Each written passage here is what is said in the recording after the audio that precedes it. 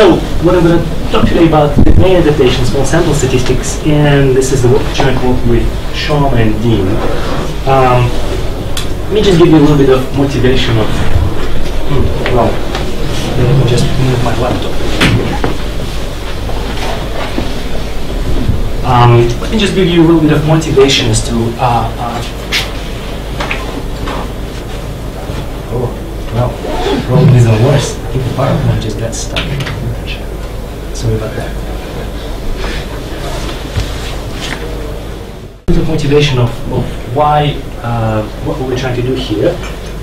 So if you look at most of the machine learning algorithms, most of the assumption that you're making is that the distribution of training samples is the same as the distribution of test samples. That's the typical assumption, but in many real-world settings, that particular assumption fails to hold. And it's one of the central problems in a lot of practical domains, and I guess in a lot of talks in this workshop addressing that issue. So what I'm going to do in this talk is I'm going to concentrate on I'm going to try to introduce one particular idea, a very simple idea.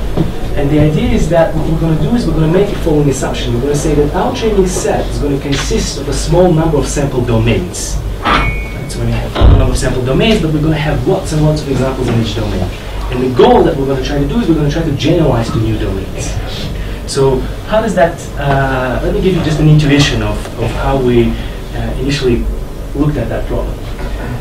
Suppose I give you MNIST handwritten characters data set. That's a standard data set, and I contains 10 different classes, and I try to classify it that discriminates twos versus all the other handwritten digits. Here. I'm going to call this a source domain. So I can train my favorite classifier, and what happens here is that I can get the accuracy below 1%. So I can do really well. Now what I'm going to do is I'm going to test my model, discriminative model, in that setting, twos versus nines in the target domain. I'm going to call it target domain. Notice that images of nines never appear in this sets of images. Right? So any ideas, any guesses what would happen? Seems like your classifier should be able to cope with that.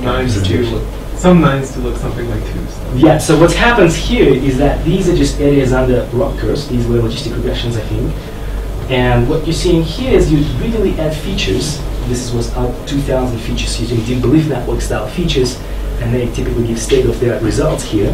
What happens here is that if you look at the test there, or generalization on the source domain, so if I show you new images of twos and I try to discriminate between new images of these guys, this is what happens.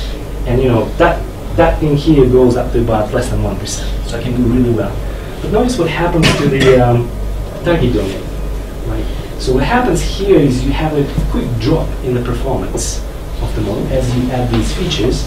And notice how big the gap between these two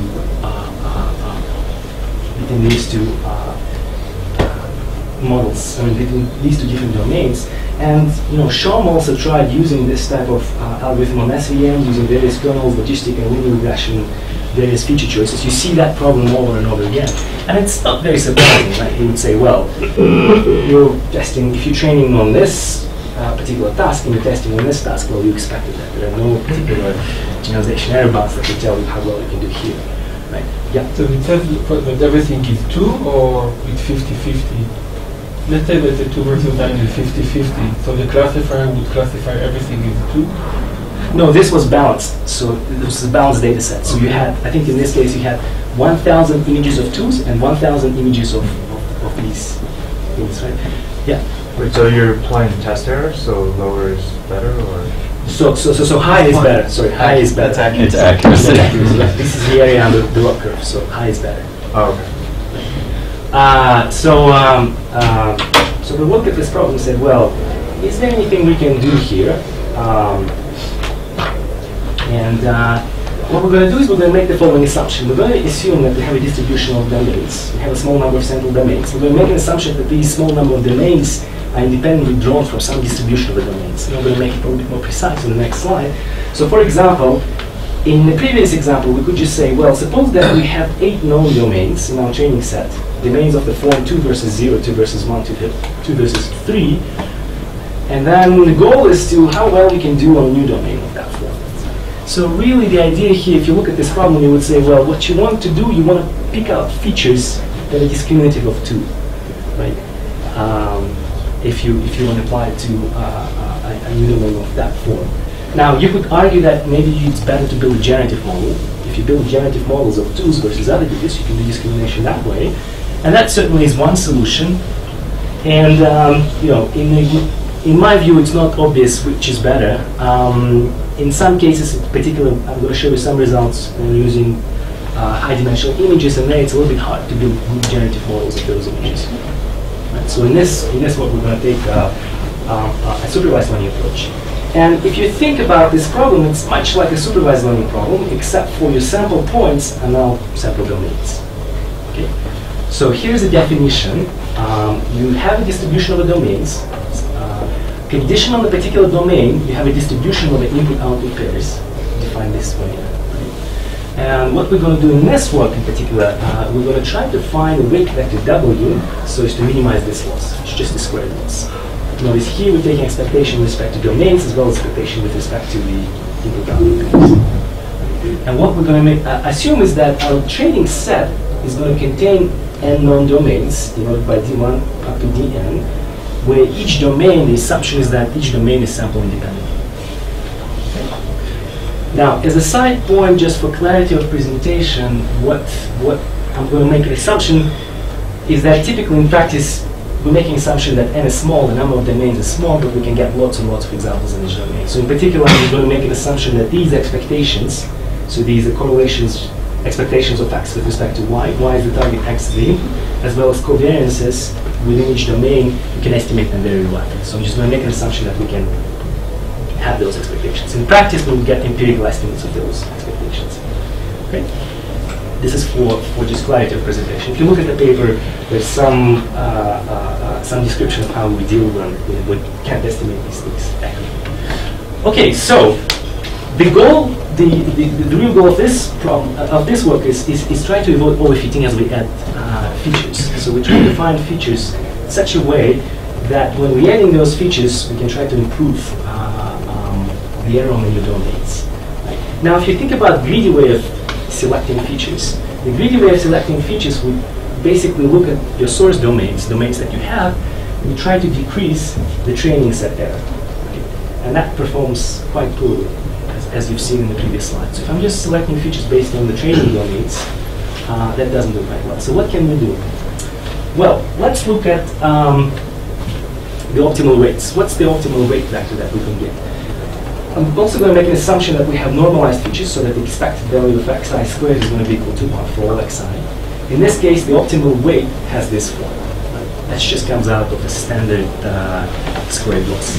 Think about fitting linear regression models. So that's the weight, that's the optimal weight. Now, what we want to do is we want to find features in such a way that the corresponding estimate wi is closer to the truth than to 0, because 0 in this case would correspond to a null prediction. So one way, the natural way of estimating these weights would be to just look at the average, the empirical average. Right? That just says, well, for every single domain, we have an estimate of our expectations, and then we average over those domains. What this essentially says is that what we're going to do is we're going to take all of our domains, throw everything together, and just estimate the mean. Right? That's what it says. So no distinction between various domains. So if you think about back to our examples when we were looking at 2 versus 1s, 2 versus 3s, 2 versus 4s, you just throw everything together into one big data set and you estimate the mean. That's your original set of results that you showed. That's the original setting of results. And that, in fact, if you actually pick the maximum one, that would be equivalent to doing greedy selection. Right? Now, and that's the natural estimate. And then if you look at the central limit theorems, you're saying that the thing should be converging to the truth of the order of 1 over square root of n. And there's some true variance here. Now, what we're trying to do here is we're trying to do something very simple and very intuitive. What we're going to try to do is we're going to try to take into account the empirical variance. Okay? So the empirical variance is just going to be computed this way. And we're going to try to take into account this empirical variance when we're going to be selecting those features. Right? This empirical variance basically says the variability of the weights across multiple domains. Okay? So what we want, in a sense, is we want this value to be high, because that becomes more predictable. We have high correlations with the targets. But what we also want to have is we want to have empirical variance to be small. So we want to select features that are not varying a lot across multiple domains. So if you have a feature that's very good for some domains, but not very predictive for other domains, that value is going to be high. Right? So that's just a very simple observation here. So now the question is, how can we combine these two things? So one thing you can do is, if you make an assumption that these estimates will follow normal distribution, you can use student t-test. And the t-statistics has this quote. That's a standard t-test. And what you're effectively doing here is you're testing the null hypothesis when the population mean is 0. Right? So if you look at these two terms, again, if this value is very high, then you would say that's a good feature. But at the same time, you also want to control for the variance. Right? If the variance is very high, it will drive the t-statistics to 0. So that's basically, that's just the intuition of how can we select those features. Now you may ask the question, well, what if new eyes actually they don't follow normal distribution, right? So that could be very wrong statistics. And then if you look at the paper, there is we cite a number of literature shows that t-statistics are robust. And what comes out of it is the theorem that essentially says that we can accurately test exponential number of features with fairly high confidence. So this, let's just look at the theorem a little bit. What it says is the following. We have to make an assumption that the expected value of x and y condition on D, and this term here is symmetric. So that's one of the assumptions I think that we couldn't get rid of.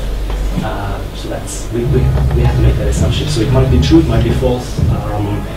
Now suppose that f is a set of features whose size satisfies this expression here.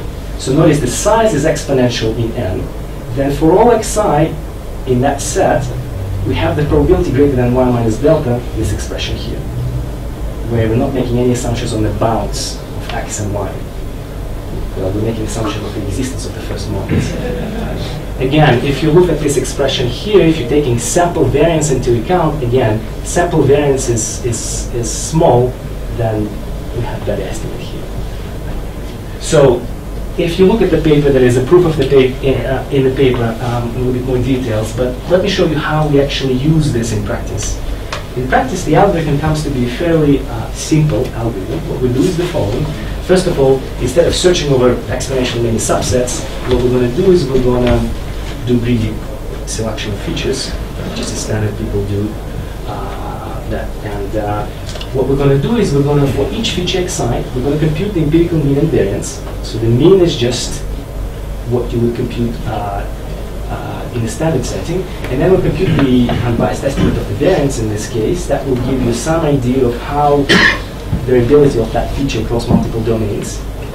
And then we're going to choose the feature with the highest t-statistics. And that will be the feature that we're going to be choosing.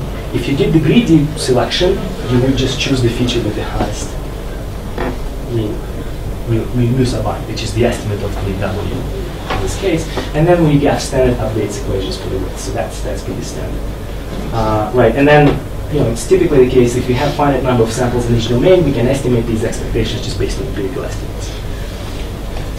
So let me quickly show you what happens in practice if we use that procedure.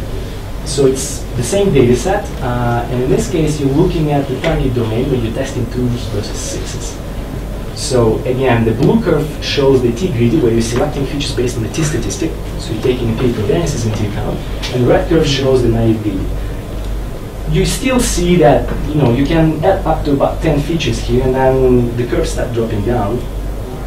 So there is obviously needs to be some form of a stopping rule, and it's in practice this is unavoidable because we have a new target domain here. This is just another example where we're testing 2 versus 3. Same degradation. This happens, but we consistently observe when we can add many more features when we're using t-statistics as opposed to just doing greedy selection here. And these curves just basically show the performance on the source domain. So generalization performance on the source domain. So you can see that the blue curve is slightly below the red one, which essentially you'd expect that because you're not selecting features that maximize the training error on the source domain. You're picking some features that are more robust.